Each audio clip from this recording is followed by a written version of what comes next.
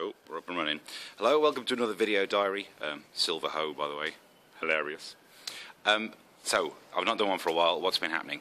It's been going well. My flying technique improved, and I flyer people as soon as they walk out of Starbucks when they've got their name on their cups. And you say, "Hey, Tracy." How'd you know my name? It's brilliant. I could get myself banned, to be fair. I do have to be careful. I remember it was a while ago in Cafe Nero, I realised the difference between people watching and person watching. They don't like the second one. So it's been going well. I flyed hard, I got people in, and we do a collection at the end of the show, and the money take was more than I expected, so I reinvested it. I bought some adverts, which got more people in, which meant the money take was good.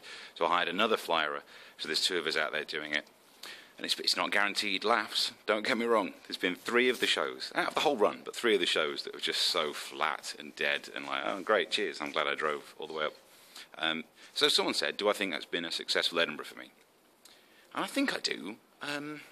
I'm just too aware of comparisons. It's been a success because I've learned some good things, I've had some fun, I've stood on stage selling jokes. And also, well, the reviews, I had one review that was lovely, but they didn't give a great number of stars, so I can't really use it. But my luckiest thing was being in the Independent's list of top 100 jokes. I'm not in the top half, don't get me wrong, but number 66. And the joke, I'll tell you the joke, I don't care. It's, I knew the UK would be good, would do well in the Olympics, because thanks to last year's riots, most of our young folk had sportswear. So, you know, I'm highbrow. And I told someone about this, and they said, oh, right, who got number 65? Who beat you? And I said, oh, I don't know, actually. I only looked at 67 to see who I'd beat.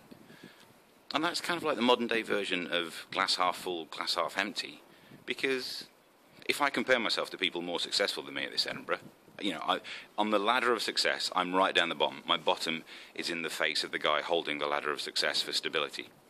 But if you view it the other way, at least I'm not the guy at the bottom of the ladder holding it with some bald dude's bum in my face. So I think there's a lesson in there somehow. I don't know what it is, because I'm really tired.